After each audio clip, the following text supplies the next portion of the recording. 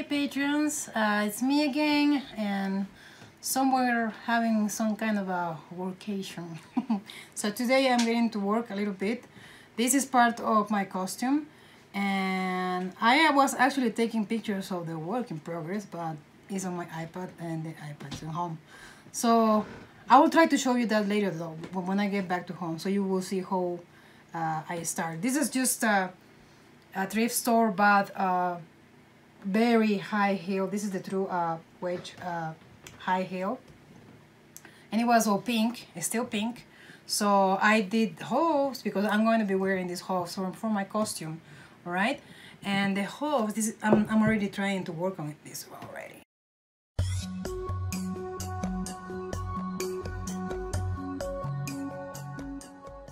So how did I make this? Epoxy. This is epoxy clay. The whole I sculpted over the tip of the shoe, and then we just got good old Krylon spray paint to do the base coat of everything. The back is going to stay, but it's going to be all black to be kind of camouflage, because the hoof itself is going to be whitish, creamish, fawn color. All right. So after the first coat, I always work with black. You probably know me by that. The next one, I'm just using Americana. This one is light buttermilk. So with that, I'm starting to do some painting, and I'm going to go in layers, and I'm also going to do a little bit of dry brushing, so it will give like a natural look to the hoof. I painted the base black too, just to have it black. I probably won't be adding any kind of a color in there anyway, just to have it black. But everything else, I'm just giving it the first coat of this light color. So I have the light color, butter, what? Oopsie, I lost it. Oh, light buttermilk. Then I have a dark brown, and just in case I also got some black. And this is a flat brush. I'm going vertical, I'm pretty sure it's called.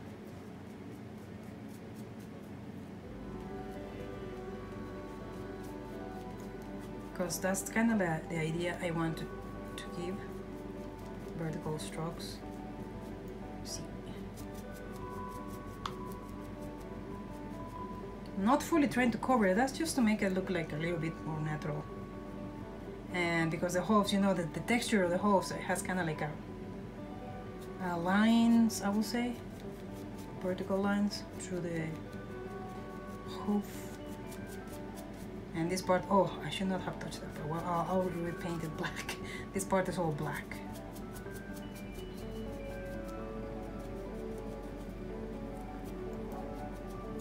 Okay,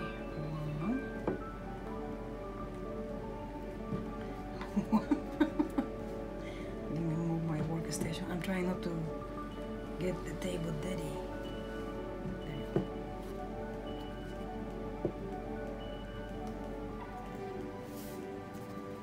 Paper here also to do the dry brushing later on. Now I'm going to be a little bit careful here. I forgot on the other side that I should not paint that side light.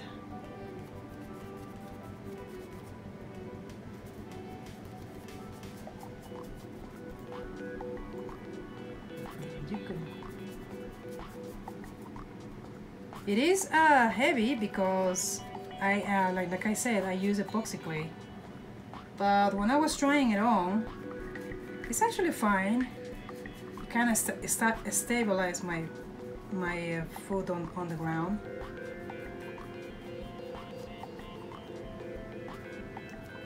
Probably should have done it with a lighter material, like the air, freeform air from Reynolds. Smooth on, what I'm saying. Well, I buy from the products from Reynolds though. I don't buy it from Smooth On really. It's the same.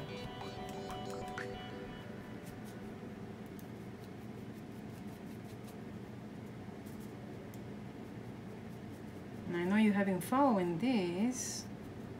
I'm making on my ears, I'm making on my nose. So this is pretty much coming to an end. Right here in this location, we are in New Mexico, Cloudcraft. There's a beautiful forest and trees, waterfalls. So I'm going to get to finish Aurora finally, and this is gonna be very exciting.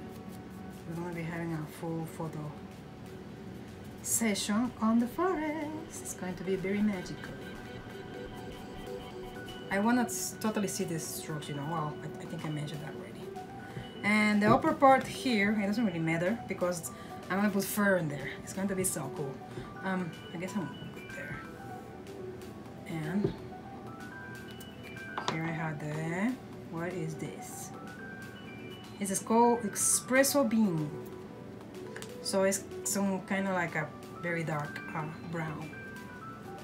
And I'm going to use that in a dry brush, actually, also. So, can I have more paper towel, please?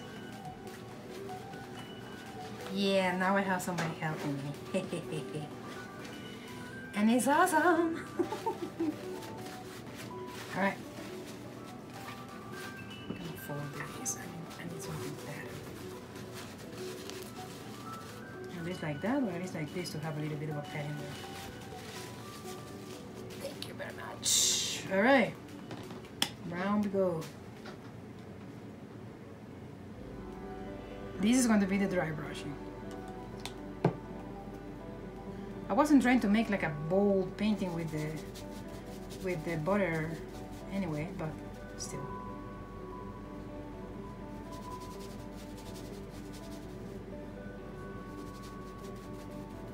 Let me try a little bit.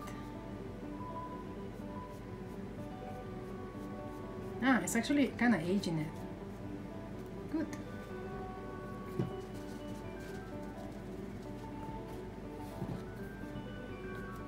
The same I'm gonna try to do regular, vertical. Yeah, it's totally aging it.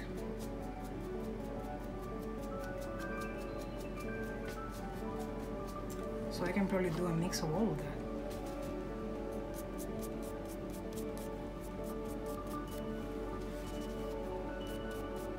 Ooh. To creating kind of the fantasy of the, like I said, the texture is kind of like lines on there.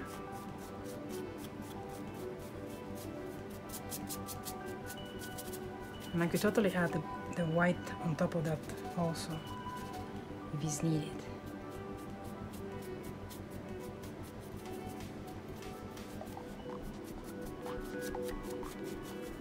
Maybe. Plus it's not just white, but you know, you have to think that the creature or whoever I'm trying to play, you know, is walking with this, so it's going to be kind of dirty, especially at the base. So I'm trying to think about all that.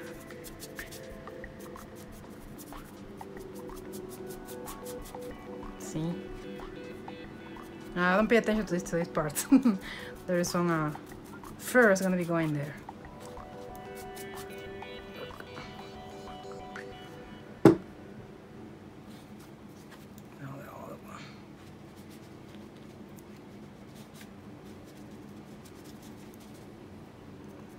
Same idea, kind of like.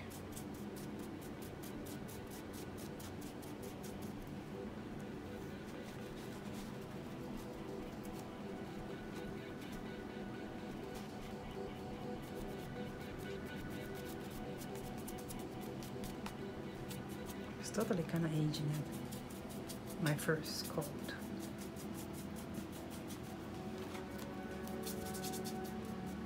And this is something literally anybody can do. This. It's pretty crafty, I will say.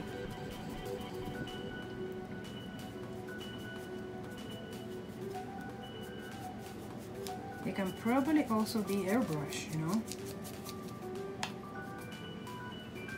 I'm going to concentrate on the edges.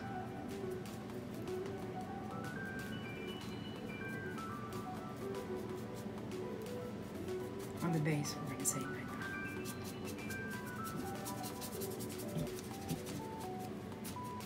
Okay, I'll try to play with the white also a little bit more.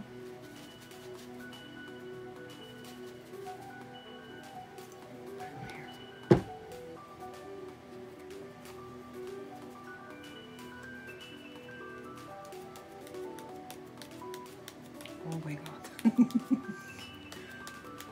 It looks like the textures are embedding together. It looks like textures mixing together.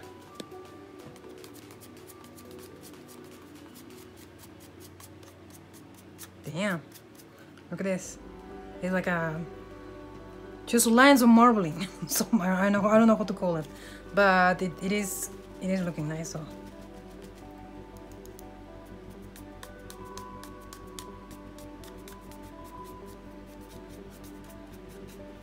Probably playing with transparencies, it will be a nice idea too.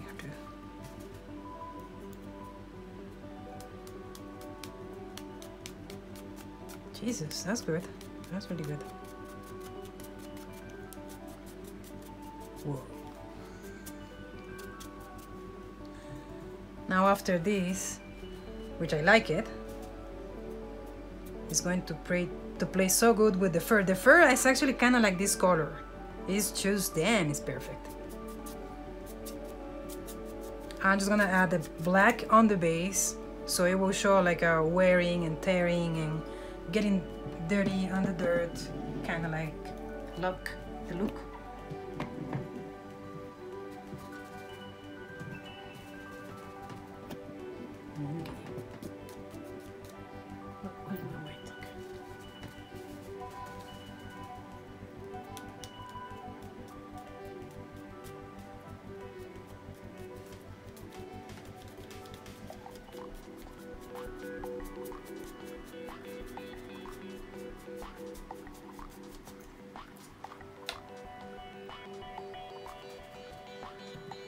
Okay, for the next step, I'm gonna have to come back, let it dry a little bit, and fully wash my brush because I'm going to be using the black.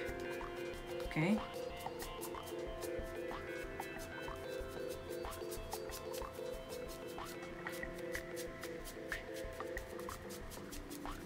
I like it.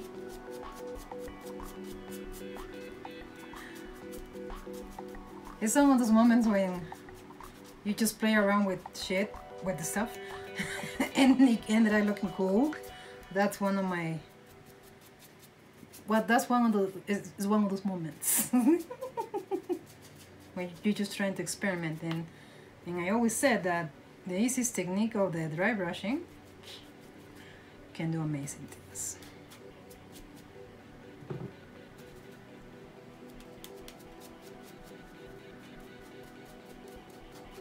Okay, so I'm gonna stop here and I'm gonna let it dry a little bit and wash my brush and come back in a little bit, okay? Okay, black paint, clean brush, and here we go.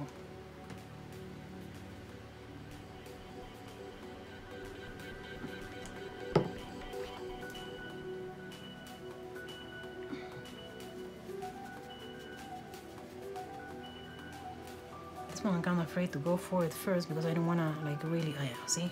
It's too strong.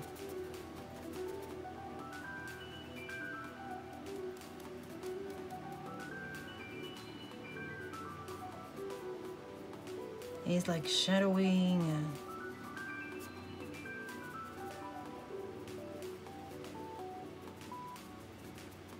stains on that top, I mean bottom.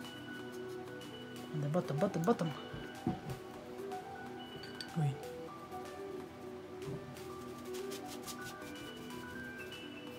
Now let me look at my side. I did that to show you, but now I have to look at it.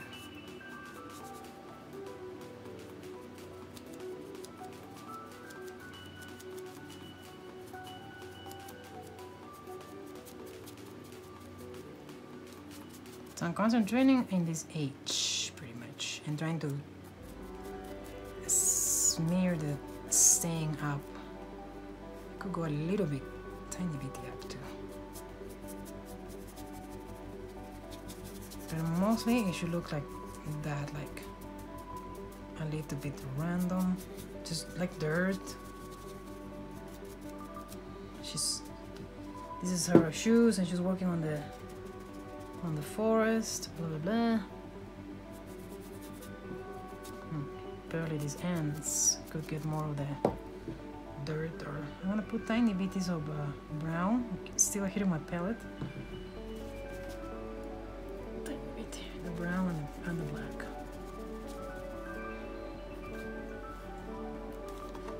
Keep on going up. And that was okay. Okay, there you go. Tiny bit more aggressive.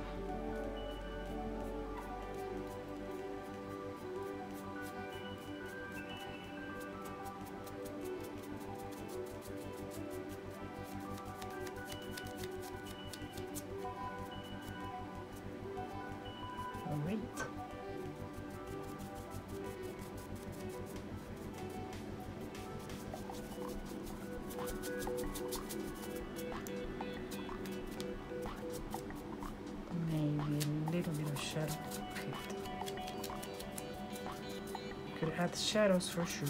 There you go. Maybe that.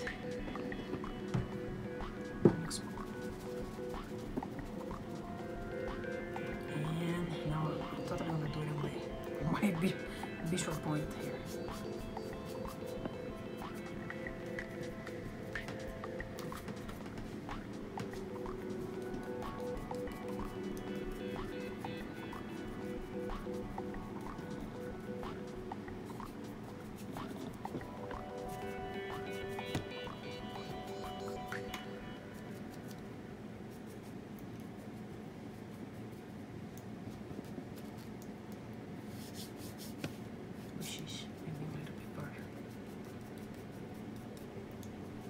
But it's kind of okay actually. You make some boo or something, because actually it has to be kind of random.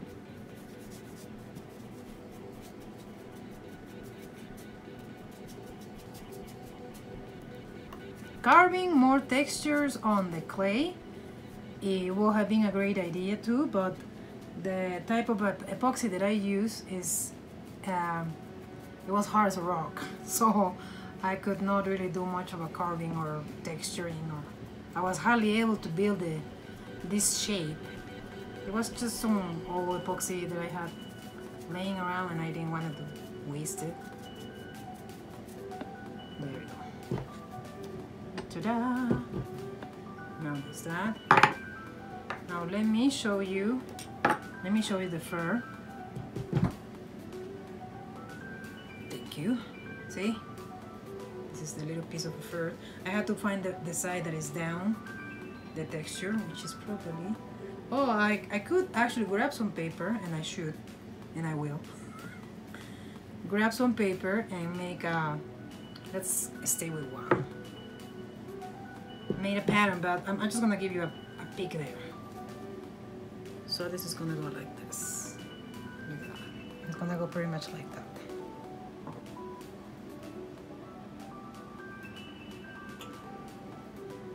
And the part of the black is going to play actually as a camouflage.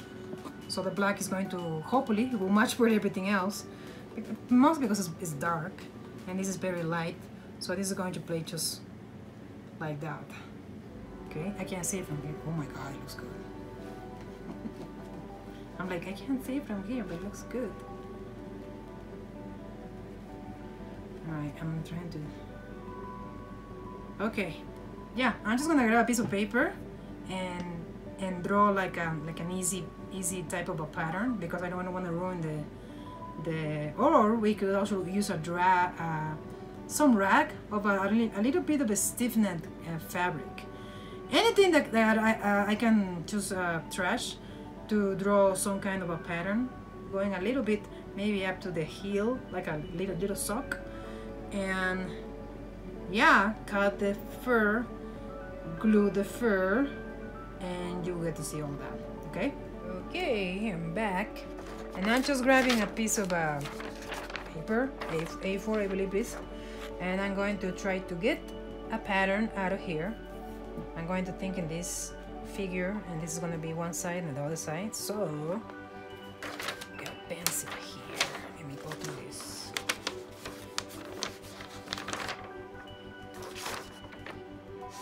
As long as I'm kind of following the shape of the shoe now, the design of the shoe for sure. So you can totally see it through here. So let me start doodling.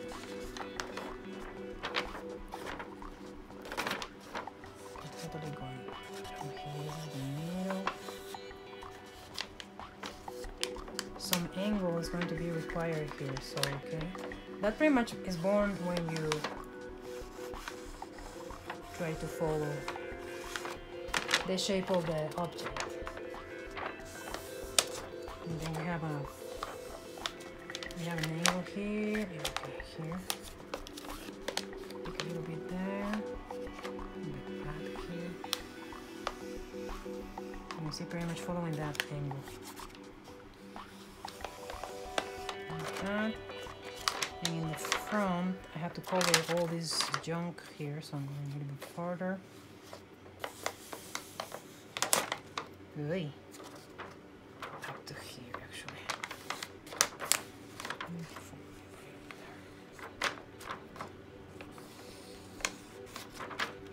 And this will be the first half.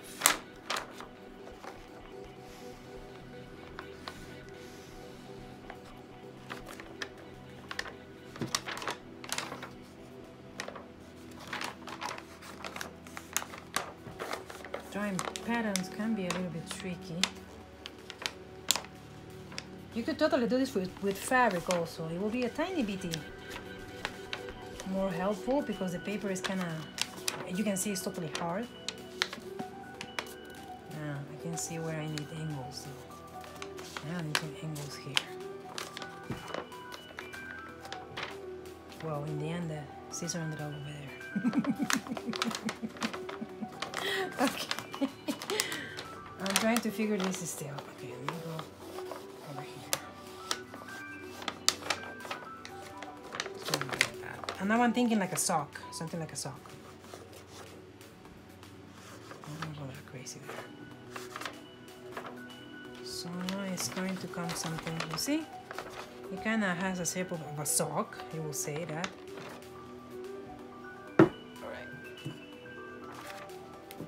I'm just gonna give him more room. And I'm going to need something, a fold there.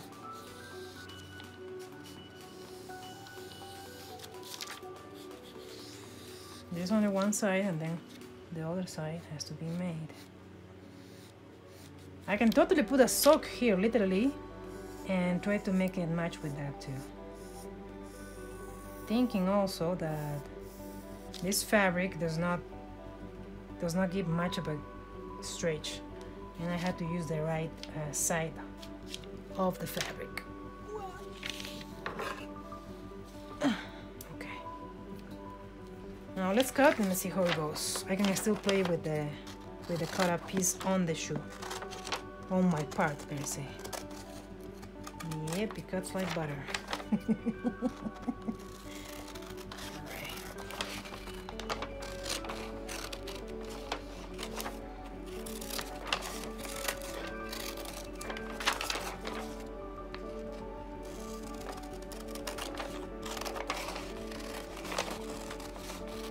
That should be good enough. I'm not planning on going on my ankle for real. Although anything can happen later. Okay.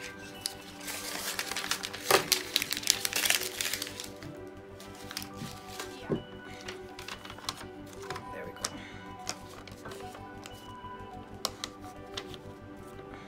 Uh-huh. Say this is how patterns are born, and then after this you have to find all your mistakes. I'm missing this part here. Okay, that means I might have to make another one. everything here seems fine. This distance here seems fine. I'm missing this over here. Yeah, I have to check everything. This part, like I said, I might need a little angle here.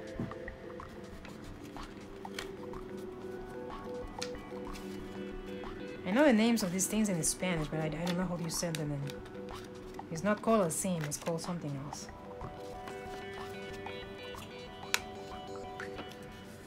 Yeah, like that. Less than that. It's just a matter of playing with the shapes. This is okay there. And let's try it again. Yep, I'm still missing a little bit. Quite a little bit on there. Overall, it's literally like a sock. Other than that, I think it looks good. Okay, let's try it again. Right.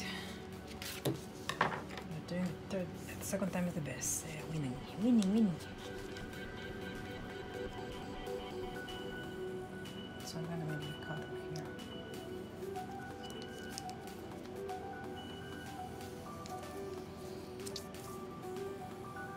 And I was missing about that much. Let's hope that will be enough. I'm gonna make it straight here because I don't really need the angle for the, the character to play here. Okay, let's see. Let's see again.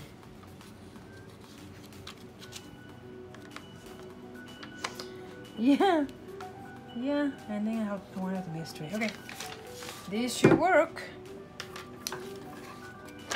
And if it doesn't, you just try it again.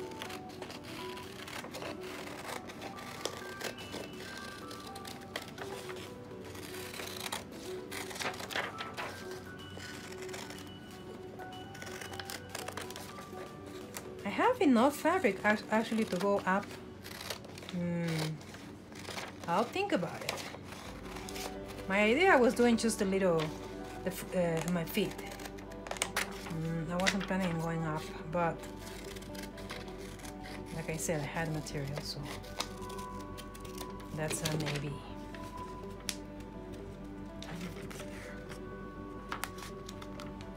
Right, second try. Oopsie, making a mess here.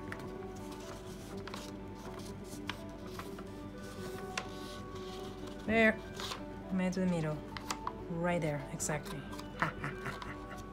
And yeah, it's a good thing if it stays straight. I still gonna grab a. No, I think it will fit me. You could grab a sock or something so you can have a reference. I just totally have to decide about the length. Okay, all this is gonna be fine there. I need to see the part over here. I guess it's just gonna stay like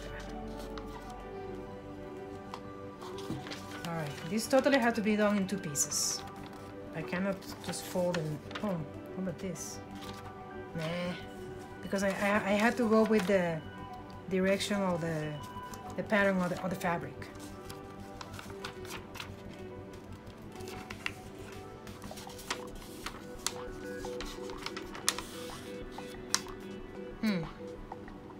Okay, let's see. So I'm going to play with this part then. The direction, oh my gosh, this fabric is a very gauzy. Where is my direction? You see, it's going this way. So, alright. It means I'm getting lost here. It's going this way. Although, when they cut the fabric here, they kill the pattern. So let me see. Oh, I think it's all like that. Yeah, so it means I need to give it a little bit more. Because they went straight with the scissor and they killed the pattern. I need that, so I'm going to go a little bit higher.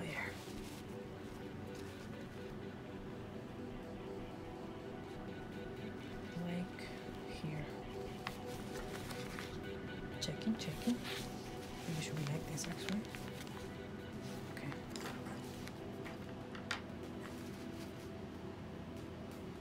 Oh, I'm going to sew this. So this part I'm going to be sewing this and this. I'm going to give a, I think here it's called a seam, for sure. Let me get this needle.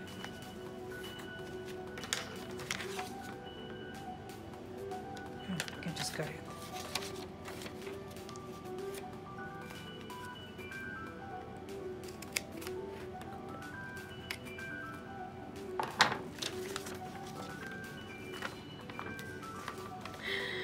Okay.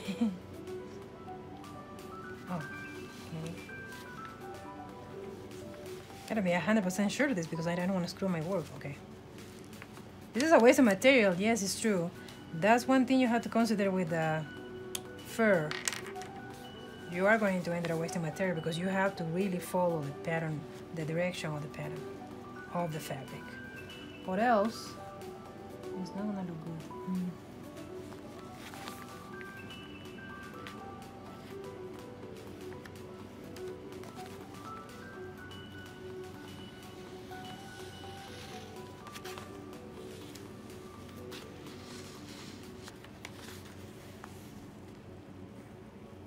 I'm still trying to decide. I could add the rest later though. Doesn't really have to be like that. Okay, one. And of course the other side is going to be a mirror. And here's where you feel like you're wasting material, but there is no other way. You just have to do this. It's the same for the when you're making teddy bears. You have to follow the fancy ones. You have to follow the pattern.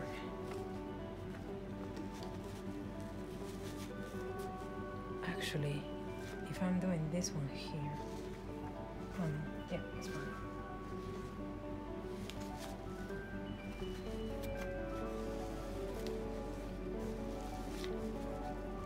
It totally feels like a waste of material, but we don't have my choice. This is true.